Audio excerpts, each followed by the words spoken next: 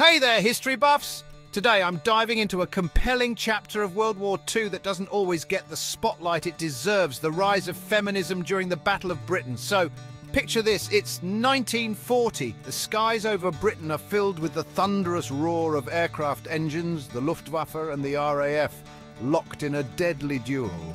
But down on the ground, another battle is raging. As men head to the front lines, women are stepping into roles they never had the chance to before. We're talking about women in factories, working the land, driving ambulances, and even taking up arms in the Home Guard.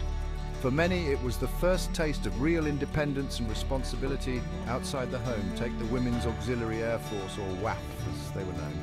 These incredible women were critical to the war effort, handling everything from aircraft maintenance to intelligence operations.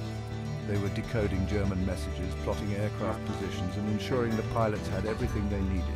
They weren't just supporting the war effort, they were essential to it. And let's not forget the Women's Land Army.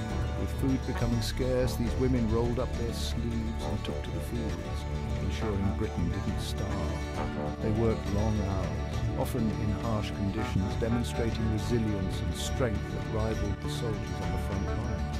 But this wasn't just about filling gaps left by men.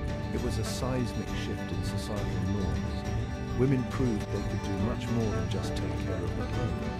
They could contribute to society in meaningful, impactful ways. After the war, many women returned to traditional roles, but the seeds of change had been planted. The war had shown that women could excel in various fields, and this newfound confidence helped fuel the feminist movements of the 1960s and beyond.